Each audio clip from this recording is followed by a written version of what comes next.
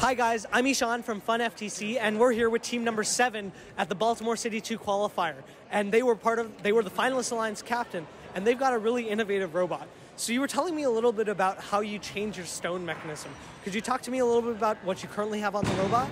Sure. So our original idea was to have a grabber that would grab the whole stack that we build and lift. So we have a belt that runs through the middle, and that would allow us to place a block on the bottom. So it doesn't matter how tall we have to build, we just keep stacking from the bottom and we keep building our tower higher.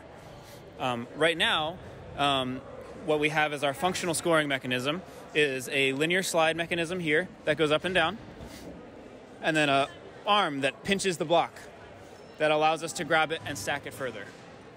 That's really cool. And so I saw it in competition. Is this like a sort of spring or something that was flexible, or how do you get such a good grip on the blocks? So this is rubber tubing, and then we have rubber tread here. So that allows us to have 2 good grip points, and then we have a spring and a servo putting constant tension on the block as we grab it.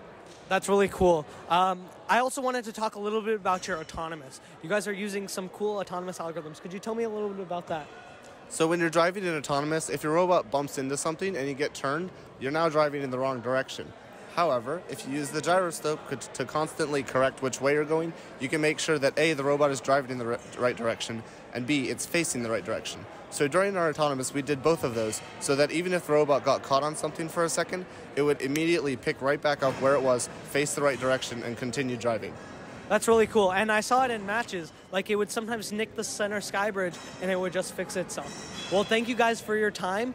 We look forward to seeing you soon. Thanks for watching. If you want more fun content, be sure to subscribe and ring the bell to be notified about our latest videos. You can also directly help support Fun by visiting our Patreon at patreon.com/firstupdatesnow or by subscribing at twitch.tv/firstupdatesnow. Thank you to all of our co-executive producers, keeping Fun loud, live, and independent.